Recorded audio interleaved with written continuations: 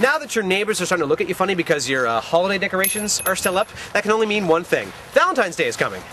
Whether you celebrate with a loved one or just resent the fact that you have to buy something for somebody, one thing is for sure. We are going to be moving a lot of chocolate this month.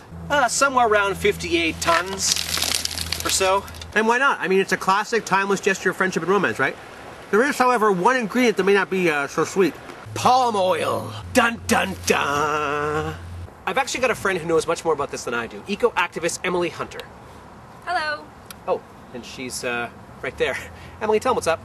Okay guys, 3 things. Palm oil ingredients are found in 1 out of 10 supermarket products, including chocolates, margarines, makeups, and shampoos. Palm oil is one of the leading causes of deforestation. This threatens the survival of orangutans and other species dependent on the rainforest ecosystem. Deforestation speeds up climate change.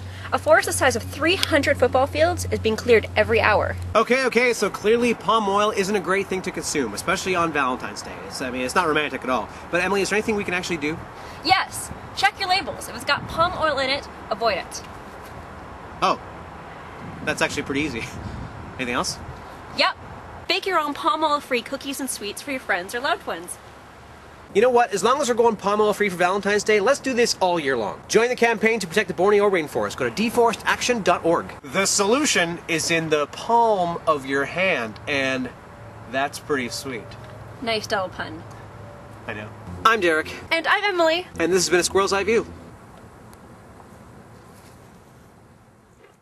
Yes!